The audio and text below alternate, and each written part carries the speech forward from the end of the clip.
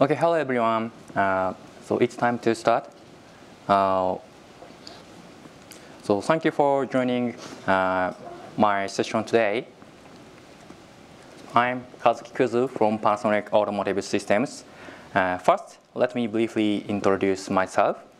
So I have been working for 4 years on embedded and hypervisor related works.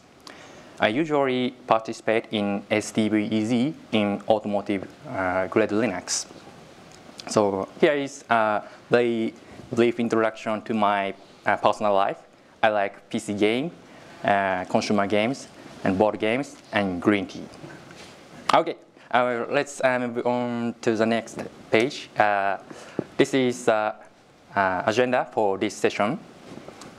First, I will explain what this session is. What this session is about in the introduction. Next, I will introduce the structure and advantage of VirtIO. After that, I will give a tutorial on cloud-native development that can be achieved with VirtIO. Okay, let's start with an introduction. I will briefly review the trends in the automotive industry. As many of AGL members already explained yesterday, in recent years, the automotive industry requires a form of development called software-defined vehicle, SDV. Automotive software requires complex and advanced functions, and it is no longer possible to develop software for individual vehicles, even if only in terms of increased lines of code. With SDV, instead of developing software to suit the hardware, software with the required functions is developed in advance and deployed to the hardware as required. SDV can mean many different things. One meaning is that software is decoupled from hardware. A closer meaning is software first, hardware second. It can also mean rapid function updates. VirtIO is one of the most important technology to realize SDV with such a variety of meanings. VirtIO decouples software from hardware by abstracting hardware. And cloud-native enhanced by VirtIO also provides rapid development cycle. As shown in the figure, AGL utilizes VirtIO on various environments, including hypervisor, non-hypervisor environment, multi-ECU, and cloud environments. So AGL has already been working on the realization of SDV by VirtIO. Okay. With VirtIO enhanced cloud-native development, the development and validation cycle can be completed almost entirely in the cloud, and the software so developed can be deployed directly to the edge. This reduces the number of hardware requirements in the early stage of development and allows development of next generation software to begin without hardware. It also simplifies test automation. Now let's move on to the description of VirtIO. VirtIO is a virtual I/O device standard developed by Oasis. As standard organization, the VirtIO specification is currently version 1.2, and version 1.3 is still being developed. The standard document states that VirtIO is a straightforward, efficient, standardized, and extensible mechanism for virtual devices. Here is a list of VirtIO listed in the current VirtIO specification. VirtIO was originally especially useful for virtualization in the server industry, but it is also very useful in the automotive industry. For this reason, VirtIO is also being standardized for devices such as sonar, cam, multimedia, and extras, which are not often used in the server industry. The most powerful advantage of VirtIO is that it can be used as a common protocol for paravirtualization. If a particular hypervisor implements its own protocol for communicating with a virtual device, the device driver to use that virtual device will not be available to other hypervisors. Since AGL uses VirtIO as a common framework, any hypervisor or SOC that supports VirtIO can be replaced without major changes to the upper layer softwares. This is critically important when talking about AGL virtualization. Let's get a little more specific about the VirtIO framework. So this figure shows VirtIO embedded in guest running on hypervisor. Normally, when an application uses a device, it uses a device driver for that device via libraries. On the other hand, guest OS with VirtIO uses a VirtIO driver instead of the device driver for the actual device. The VirtIO driver does not directly manipulate the actual physical device, but rather requests the VirtIO device, a server VM or hypervisor application, to do the processing. VirtIO device uses a device driver of the physical device via libraries, just like a normal application.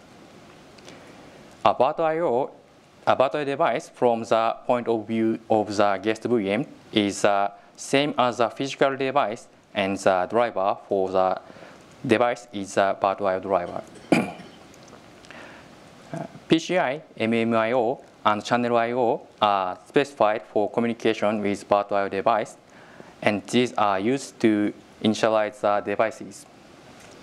In addition, shared memory and VirtQ are used to request processing. Again, from the guest perspective, the VirtIO device looks like a physical device and communicates with its virtual device. The virtual communication is therefore independent of the actual physical device specification. For this reason, the actual physical device is abstracted, and the guest VM only needs to communicate with the VirtIO device using the VirtIO driver, no matter what the actual hardware is.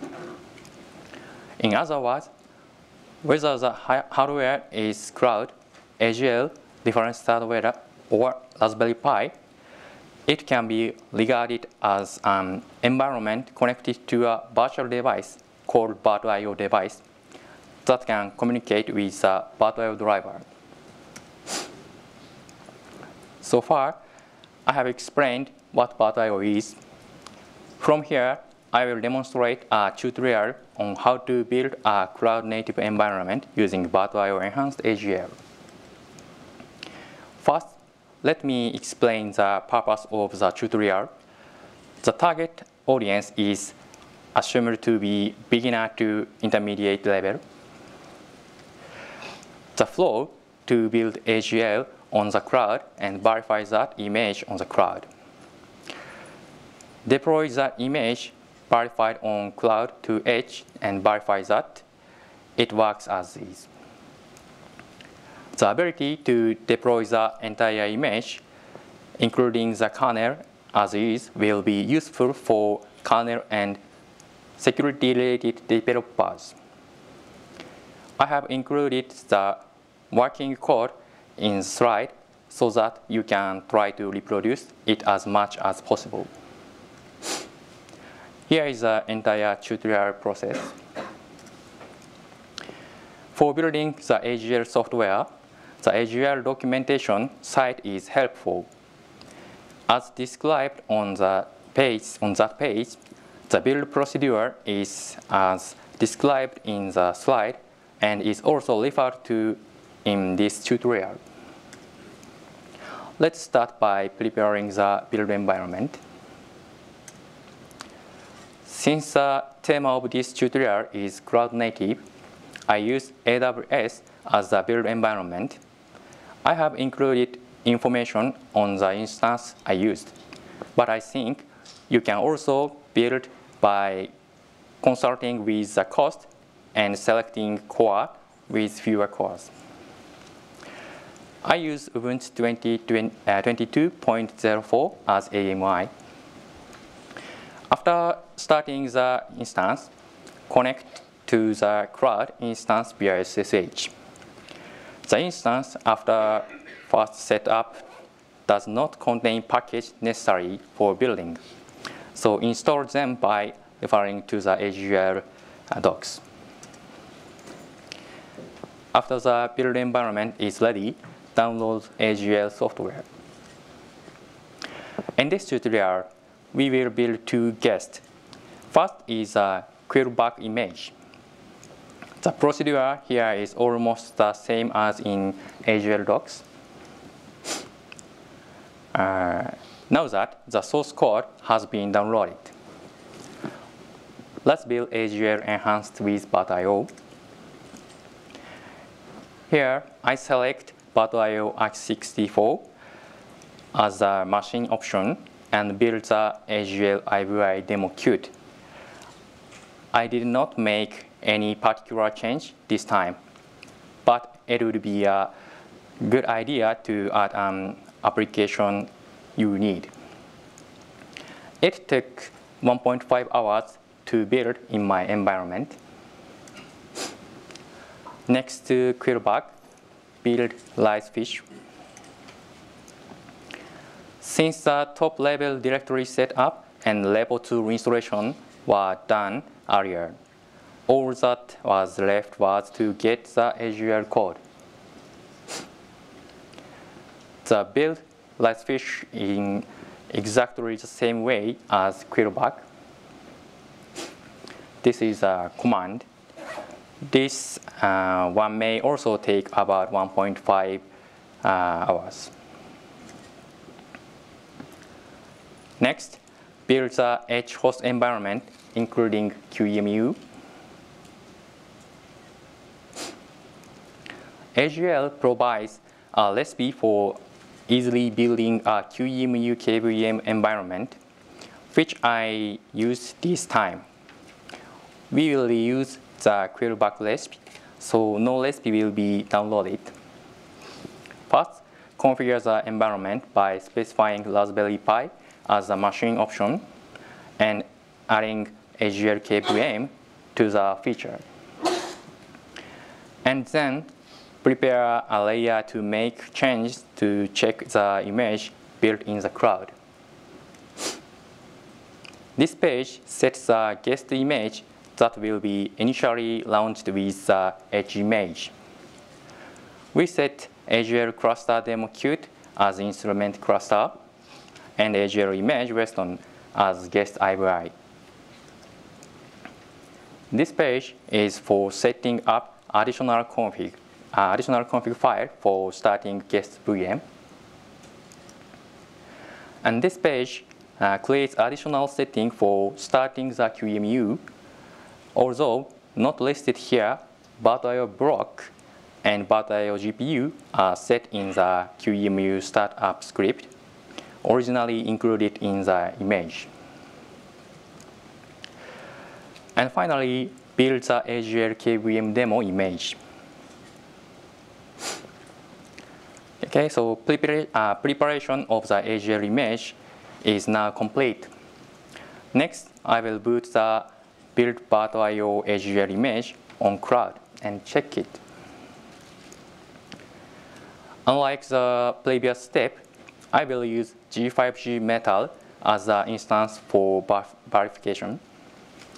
A normal instance of AWS is already a VM launched on AWS hypervisor, and nested virtualization to launch QEMU on top of it is not allowed. Therefore, I use G5G Metal, which is a bare metal instance that does not run AWS hypervisor and have a ARC64 architecture. Metal instances are available in a limited number of regions, so please check the AWS site. For the first step of the verification, create a developer account that belongs to the sudo and kvm groups, and use this account to work with this instance from now on. First, build QEMU, then install packages for GUI connection to the cloud instance. Once the packages are installed, connect to the cloud again, forwarding the port for RDP communication. Launch any RDP client on the local PC and connect to the forward port to connect to the remote desktop on the cloud. We will work with this remote desktop from now on in order to check the graphic of the developed AGL. Now let's check the VirtIO AGL on cloud. So first, copy the image built in the previous step to the verify instance with SCP. Since we have built two images, make a copy of each and specify one of them when QEMU starts. Here is what Quillback looks like when activated in cloud. Open setting and check AGL version and kernel version. And this is Lightfish. The AGL and kernel version is different from Quillback. Okay, once satisfied with the image developed in the cloud, we proceed to the final step. So first, download the VirtIO AGL image built with cloud and the image for Raspberry Pi to your local PC. Copy the images for Raspberry Pi to the SD card with the dd command. It took a few minutes in my environment. And here is the image for Raspberry Pi booted from the SD card. Two VMs are running. One is instrument cluster and another is AGL Weston image. As the last step, we deploy the VirtIO AGL image that we have confirmed to work in cloud to edge. In general deployment, over-the-air update is performed. But this time, since it is tutorial, the VirtIO AGL image is transferred by SCP. Next, switch the service running AGL image Weston to Quillback VirtIO AGL service and restart Raspberry Pi board. Quillback VirtIO AGL image is launched, and the same AGL version and kernel version as confirmed in cloud can be confirmed. Now that we have confirmed Quillback, so next step is to check Lightfish. And also we confirmed that Lightfish has the same AGL version and kernel version as cloud.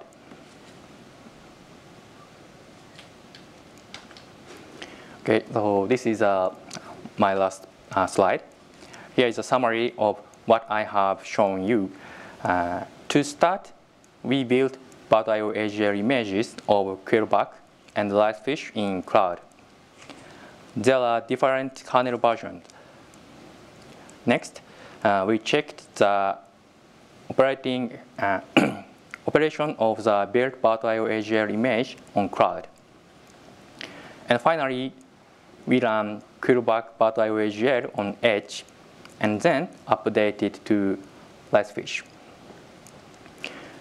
From this tutorial, we can see that VirtIO provides binary parity in cloud and edge.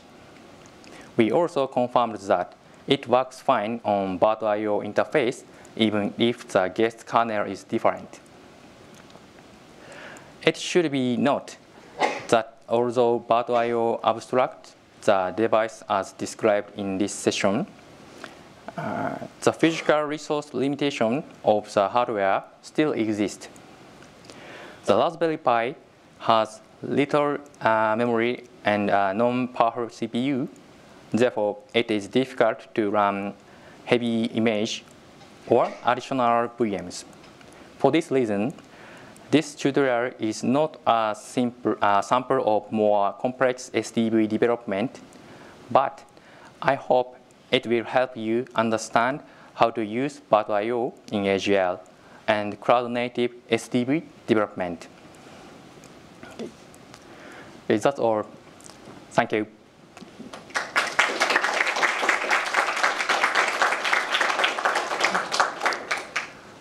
So, any questions?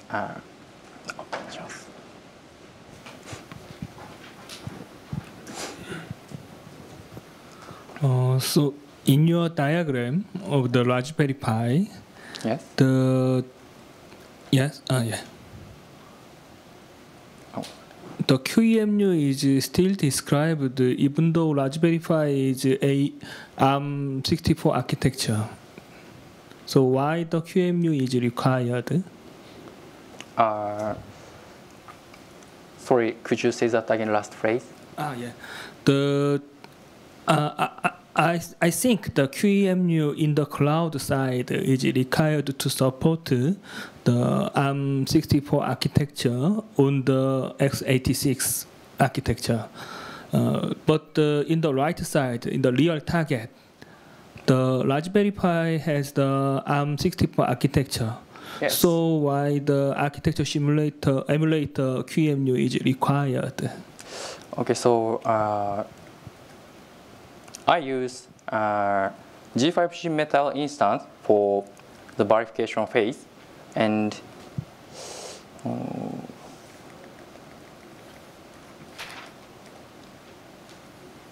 yes, so this G5G Metal is ARC64 architecture, and so that is easily to emulate and use a KVM extension. Is that okay? Sorry, I can't understand that. What is the role of the QEMU on the Raspberry Pi? On the Raspberry Pi, so the QEMU is one of the hypervisor role in Edge, also cloud. Sorry. Could you change the word? Why? So the QEMU, as you know, it's not virtualized. It's the hypervisor. It's the architecture emulator. Yes. QEMU is architecture emulator. Yes. And what is the question? So on the Raspberry Pi, yes, what is the role of the QEMU and why it is required?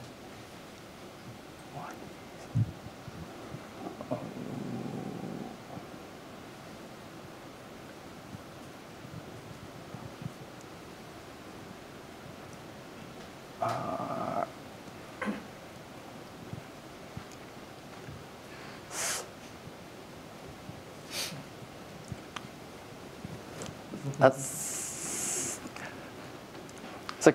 Could you say that again? Yeah. ラズベリーパイで QEM を使う理由は何ですかっていうのが質問です。あ、なるほど。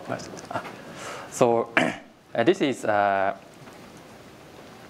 tutorial for the VirtIO related topics, and the AGL has KVM demonstration target, so it is easy to launch the virtual environment.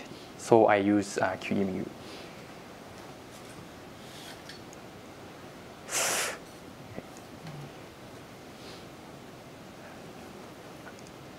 Can I ask one more question? Yes. Okay. On the Raspberry Pi, what kind don't you add the hypervisor? You only use the QEMU for the hypervisor.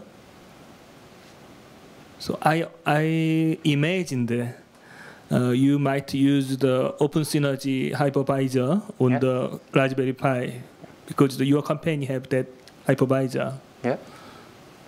So is there no hypervisor on the Raspberry Pi?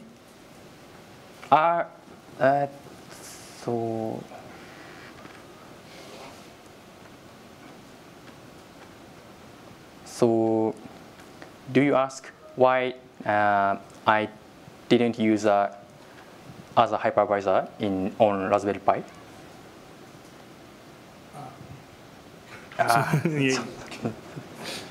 そうですね。はい。ラズベリーパイではまずハイパーバイザー使ってないんですねっていうのを確認したいらしい。あ、わかりました。Sorry, okay, so I use QEMU KVM. So KVM is a type 1 hypervisor. So I use a hypervisor in this tutorial. Yeah. Sorry, thank you.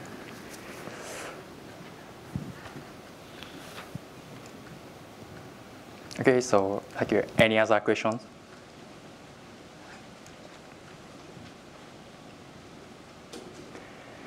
Okay, thank you. So that's all for my presentation. Thank you.